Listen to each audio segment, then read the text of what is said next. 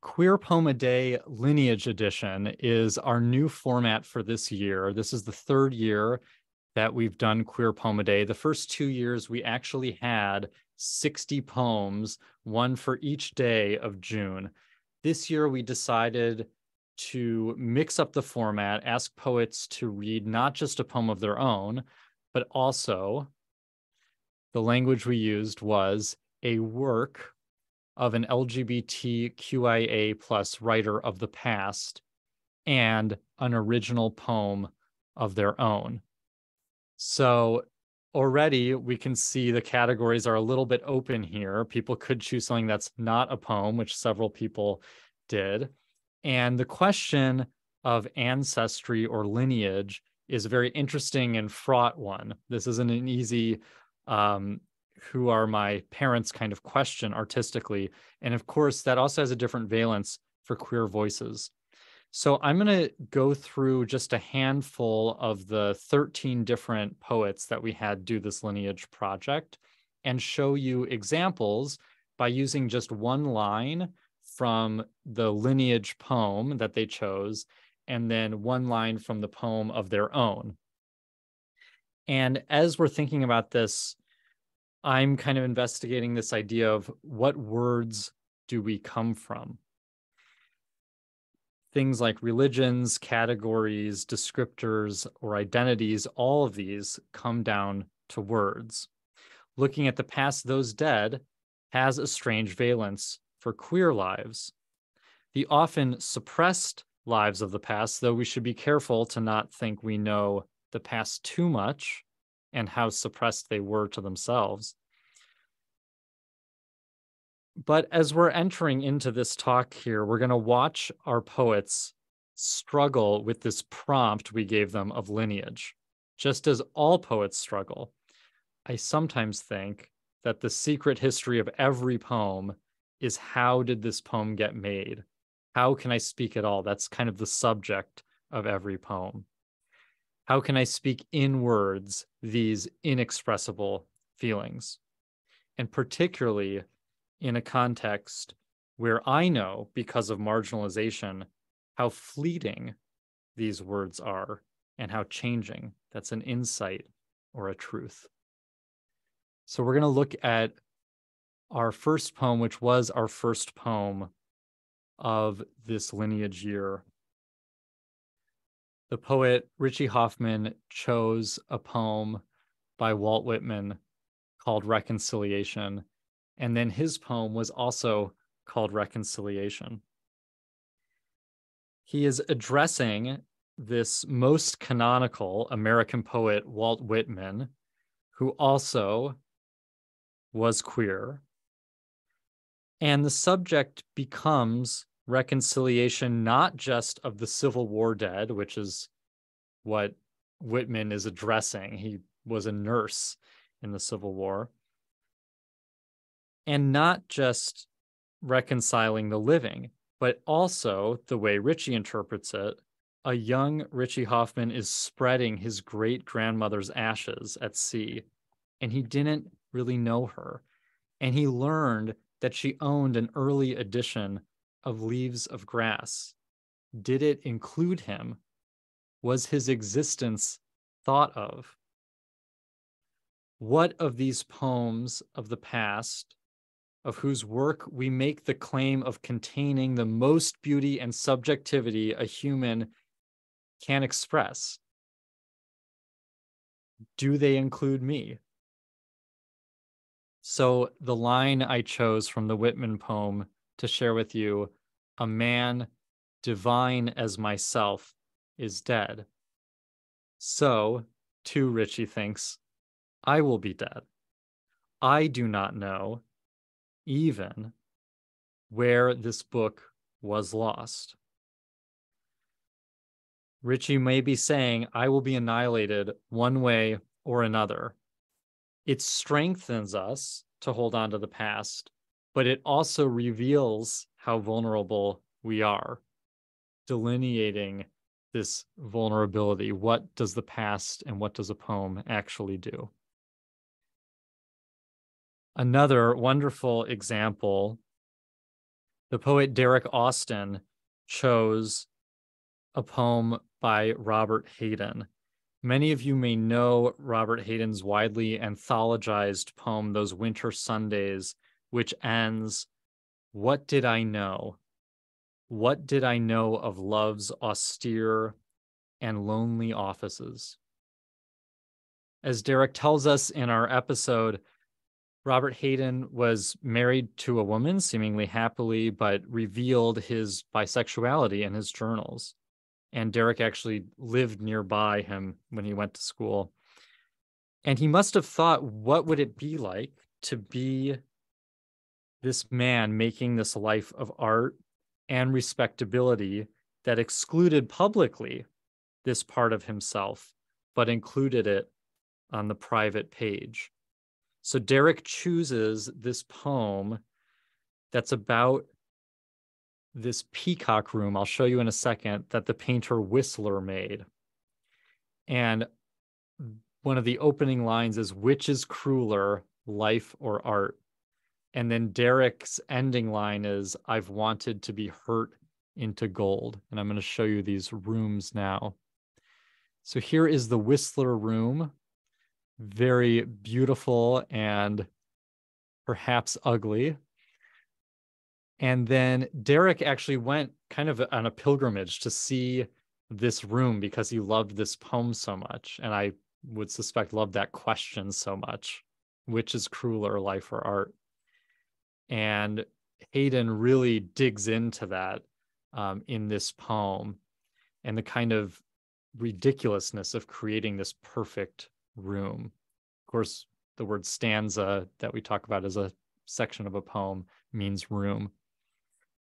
So when Derek went to see this, it wasn't there. The lineage couldn't be accessed. It was reinterpreted by an artist while the Peacock Room was being restored. It's so interesting to think of all these layers in our little lineage project. So the artist Darren Waterston created a piece called Filthy Lucre, where he created the room what it would look like if it aged. So you can see these pictures here of it crumbling and decaying. And again, the question, which is crueler, art or life? Derek Austin, thinking of our own predicament, seeing an artist's rendering of the Peacock Room aged, wonders how these arts obscured historical pain, had pain in their making, and how we still participate in that pain when we make a poem. I've wanted to be hurt into gold. So we're struggling with lineage, but we're also struggling with the idea of creating art at all. Our third offering for this year was a pairing of Adrienne Rich and Maggie Milner. Adrienne Rich's poem begins, "What kind of beast would turn its life into words? What atonement is this all about? And yet, writing words like these, I'm also living.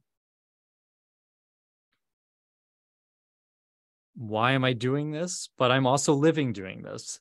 This must be a thing as much as any straight writer felt the pen in their hand. I do too, but I'm troubled by it." Maggie Milner, discovering a love of women later in life while in a relationship with a man, in her book Couplets, a very refined form, imagines her lover singing. Here's the book. I'll even show you how it looks on the page there. Those kinds of two-line pairs. So she imagines her lover singing. The quaver in her voice when she first sang the song that afterward became the anthem of our romance named. They're very intentionally rhymed couplets in this book. So this idea of repression, a thesis which many would have us trouble, but in our era of book banning and curriculum banning, and even the threats we've received from doing this program. And we're very lucky here with all the support. It emerges as sort of an obvious thing that we must say, right? Even if our voices quaver, we're going to rhyme, became, and named. We're going to name all of these loves. There's also part of Maggie Milner's book, some of the sections have these long blocks of text you can see here. And then there's one little line at the end, and that line does rhyme with the end of the block of text. So that's still considered for her a couplet. In this section, she quotes Audre Lorde. I actually have this quoted here. Let me get to the next slide. Lorde wrote that women's subjugation had historically meant a suppression of the erotic as a considered source of power and information within our lives, and further warned that the erotic, when it was expressed, was often mistaken for the pornographic and dismissed out of hand. What's threatening is knowledge of self and other to ourselves and others. Poetry can do this, by the way. Now, I want to share with you this amazing pairing that the poet Tara Skirtu chose with this Elizabeth Bishop poem. Tara Skirtu's teacher, Lloyd Schwartz, actually discovered this poem that Bishop wrote to her girlfriend. Poetry can do this too across time, like this sort of old-fashioned picture. It can discover a past, a love in the face of inevitable death. That's how Tara describes it. I excerpt the poem here, the Bishop poem. I kiss your funny face, your coffee-flavored mouth. Last night I slept with you. Today I love you so. How can I bear to go? As soon I must, I know. To bed with ugly death in that cold, filthy place, to sleep there without you, without the easy breath and night-long, limb-long warmth I've grown accustomed to. Once death is introduced as a subject, as it is introduced disproportionately to queer people, each line becomes defiant and joyous, even if it's sad, even if it's silly, even if it means nothing. So Tara, in her wonderful episode, I recommend it, she says, I really recommend you do this thing at the end of the poem. I'll read the end of her poem here. Today I did. Walked into your morning shower fully clothed. All the moments we stop ourselves just because we might feel embarrassed or impractical or get wet. More fears of the erotic that could get mistaken for pornography. So the poet Chen Chen chose Justin Chin's poem, Lick My Butt. And we were lucky enough to have a conversation with Chen about it. So that's a really special episode where Lisa and I talk for over 30 minutes to Chen about why we would include a poem like that. It's a brilliant conversation and defends the reason why every type of poem has to be included in a library. I'm not going to sum up all of it, but one of my favorite parts I'll mention here is when we talk about the queerness inherent in even the most public celebrations, pageantry and artistry and costume. So it was like the gay pride parade, the ice capades, the Macy's Thanksgiving Day parade, and Christmas happening all at once. And it keeps increasing these levels of public renown and pageantry, from the gay pride parade making a direct line to Christmas. Chen's response is really beautiful, reimagining a world where the category of innocent didn't need to be invented in the first place. I'll read it here. And this poem, by the way, was directly addressing Justin Chin and dedicated to Chin, who died of complications from AIDS in, I believe, 2015 in his early 40s. The fact I'd love to dispute, deny, but can't, that it took until college to find books and writers both queer and Asian, how I'm still shedding the unaliveness, the lie that queer and Asian must mean un and never innocent. Finally, we ended our season just a couple days ago by reopening the present. So Amanda Gunn, whose wonderful book, let me grab it, I have here, just came out this year, Things I Didn't Do with This Body. And Amanda Gunn actually, for the first year, I believe, right, of Queer Poem-a-Day, gave us the title poem for this, Things I Didn't Do with This Body and Things I Did. It's a wonderful poem. Amanda Gunn really felt strongly about doing this long poem, A Woman is Talking to Death, which, by the way, could be a subtitle of my whole talk here. A Woman is Talking to Death. It's a brilliant long poem by the living poet, Judy Grahn. So we sort of debated with ourselves, can we do a living poet? But then it felt like the perfect way to end, to reopen back out into the present. It's a long poem. It takes over 25 minutes to read. It describes scenes of lesbians in extremis, helping in a gruesome accident, defending themselves at trial. Near the ending of this remarkable reading, I think Amanda reads this poem better than anyone.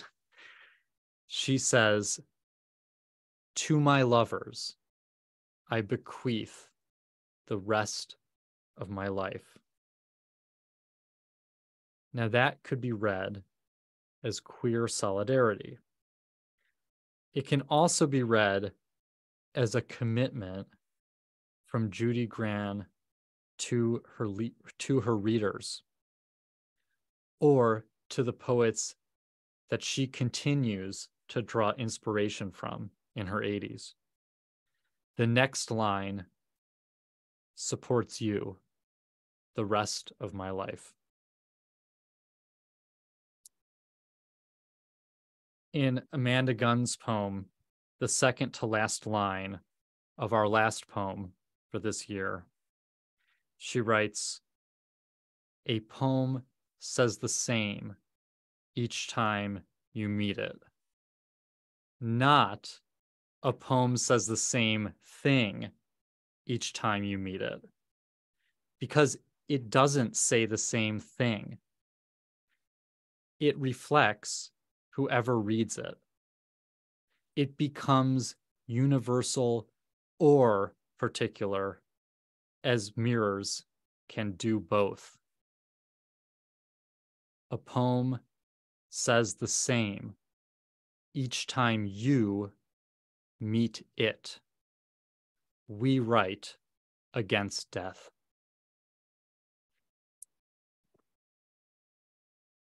Thank you very much.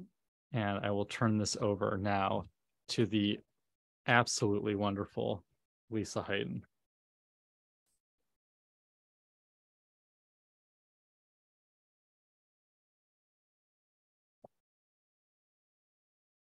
Hello, everyone.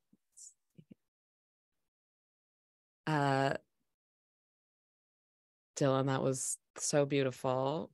I'm intimidated to follow that. I hope you'll all have a listen to all of the episodes, but especially that one that Dylan has ended with. It was very special to have Amanda read that grand, huge poem. It takes on so much of what all of us are up to as writers, but also what all of us are up against in this time and in since the beginning of our marked time in our community. I'm going to read a sort of poetic essay to begin anyway. A piece of music. The word lyric comes from the Greek lurikos, or lura, meaning lyre. The instrument, not the fibster. To play a song with a lyre. In this art of poetry, the words themselves, in arrangement, become music instead of noise.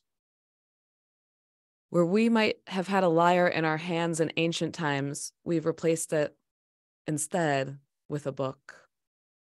I'm thinking of my mother holding Goodnight Moon up to me at bedtime, the lyrical lullaby that put me to sleep. Me and my room, a red balloon, the moon. It's an ordinary memory, one nearly every person in this time and language has shared, of that seemingly simple work being read aloud in libraries and bedrooms. Lineage. We think of this word in relation to ancestry and inheritance. In its most basic etymology, though, it simply means line. This season, our poets used their own lines of poetry to draw lines between themselves and the lyrics of our queer past. In each episode, we might receive this as fishing the line down into the well of lyrical or linguistic time. We see it from the onset of this season in Richie Hoffman's study of Walt Whitman. Whitman's poem Reconciliation begins with these three words: word over all. Hoffman's poem of the same name begins, I was told. Even in the first three words, Hoffman's speaker believes what has been told to him, what has been said by another. In the world of Hoffman's Reconciliation, we believe what is told by our elders. In the narrative sense, we're talking about his grandmother. I was told that she had traveled to the cemetery in Camden, not far from our family home, and snipped a vine at the entrance to Whitman's tomb. As the poem goes through its narrative on the horizontal axis, we learn that the grandmother had a copy of Leaves of Grass, that the book was lost, that the family storyteller, this speaker, the poet, will never have or inherit that book. Between the speaker and the sky, though, this absence of words leads to another lineage, to word over all, to the words this speaker writes to fill the void, the lonesome of not having the book itself, the thing he'll always be fishing a line toward. If we back further away, we see more than each poet fishing a line down and pulling up the work of influence. In June of 2021, the first poem we aired was Pride Month by Shelley Wong. The poem begins with these three words. It is June. Wong's poem uses this as more than words, but as a repeated phrase, as what poets call anaphora, our kind of music. It is June, and I read about having grace to forgive those who would condemn us. It is June, and a man reads a poem. It was June when I was awake past midnight, gathering news about the Pulse nightclub shooting. It is June, and I am happy. It is June, and I have never prayed. The secret the poem keeps is that those three words were once, alone, a full sentence. In The Truth the Dead Know by Anne Sexton, the poem begins like this. Gone, I say, and walk from church, refusing the stiff procession to the grave, letting the dead ride alone in the hearse. It is June. I am tired of being brave. There's the poem in the well and the poet fishing for it. But a larger ripple begins, and the lines now have to make constellations. The lineage is being preserved right here in these archives. In Donuts by Dan Cranes, the speaker is getting a haircut and letting us in on an encounter with the stylist. When I asked for your pronouns, you said, you accept them all. What will I do for pride? You want to know. It's not only about the month of June anymore.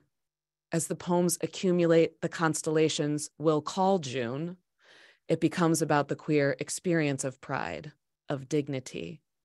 How much bravery does it require to be dignified? How much tenderness? How much exhaustion? How much silence? How much rage? Other constellations besides June hang in our made sky. Prayer for our safety in body and in community in poems like Prayer for My Trans Siblings by H. Melt and Is This or Is This True Happiness by Derek Austin and Want Could Kill Me by Zan Phillips. How that constellation of prayer reflects and draws toward another constellation about hiding and coming out. I'm thinking of The Kisses the Lovers Sneak in Temple Square in Salt Lake City by Christian Gillette, and the speaker who makes, quote, her inside places whisper, woman, woman, woman, instead of saying it aloud to her father in Birthday Suits by J.J. Espinoza. Love songs about our nuanced expressions of eros in poems like Love Song by Eileen Miles and What a Waste by Jill McDonough. The constellation of the unrequited, connected by poems like The Men We Loved by Cyril Wong, The Men We Loved, The Men We Had, The Men We Wanted. Unsent Draft by Rachel Mennes, The Non-Lover in Riding the Bus Back to Oxford by Catherine Pond, who, quote, wishes she was a lesbian, and then begs the speaker not to get sick of her anyway. The queer self, the queer family, word over all, beautiful as the sky, this sky we've made. It is June, and I am tired of being brave. There is a constellation that I have left out. It's the one our season begins and ends with. It is absence. Over the 3 years of this podcast, we have made many poems that address and inherit the AIDS crisis. The piece of music you've heard all season is the AIDS Word Scherzo by Robert Savage. He wrote it by hand while he was being treated for AIDS. It was almost lost entirely, save for Danny Bear's hands playing it. The same way and the same motions that Robert Savage's may have too. There are so many lines left to fish out of the well, and we will not stop waiting for what might reach out to us from the past. In Danny's description of how to play this music, he told us so much about the strange way that Savage described how it should be played. Instead of the usual Italian words, one of my favorite moments is soft bitter. It comes from sweet bitter, which we now call bittersweet, which comes from Sappho, the most ancient of queer poets that I could name. Robert Savage demands, like all good poems, that you play it from the predicament of the person who wrote it.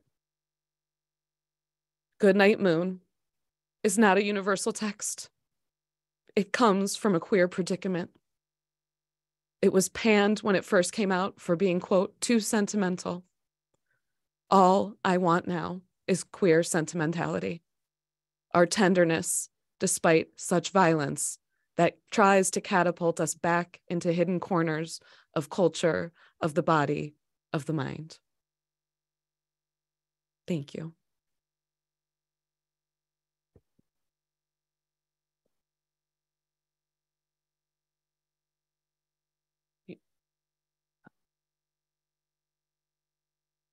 Let me, hello everyone. That was absolutely remarkable, Lisa. We're just going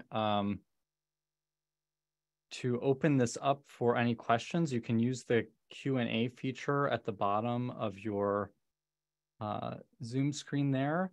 And while we're waiting to look at questions, I just wanted to show you our website, deerfieldlibrary.org/queerpoem-a-day. I want to say two things as well.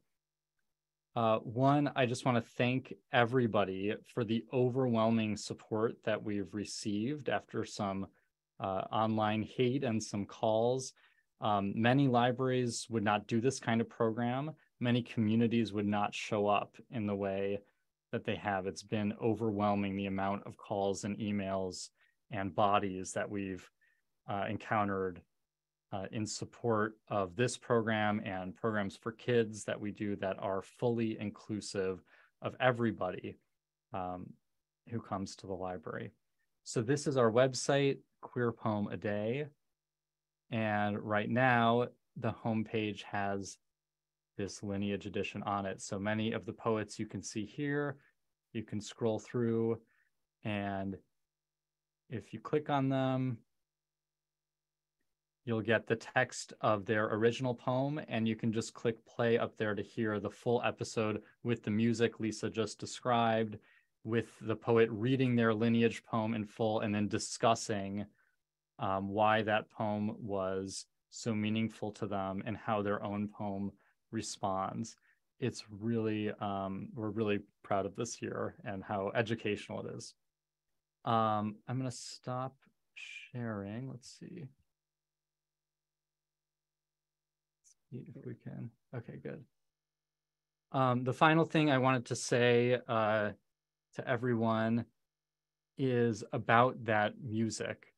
So tomorrow, we have been releasing Monday, Wednesday, Friday every day this month.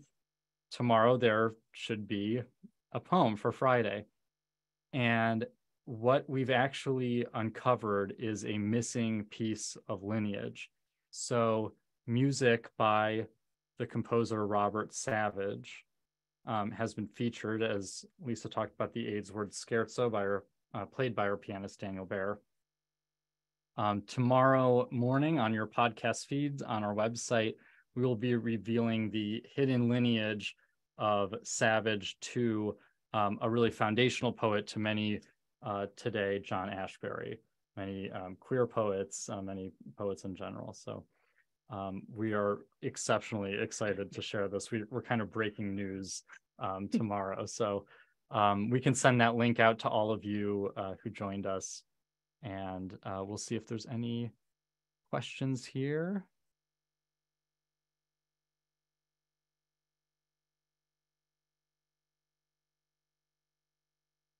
Do they know that they can only write them in? Yeah, so I think we don't have the chat feature open, but if you'd like, you can use the Q&A button, which should be at the bottom. We'll just wait a couple more minutes. Thank you again for coming and supporting us.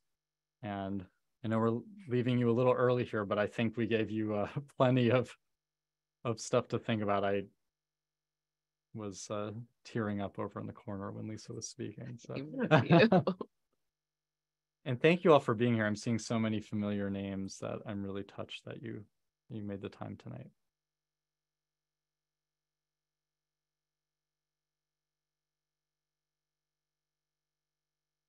Do we have one? Thank you, Marcia, who wrote in. Thank you for a beautiful experience and an opportunity to open minds and hearts. Thank you so much, Marcia.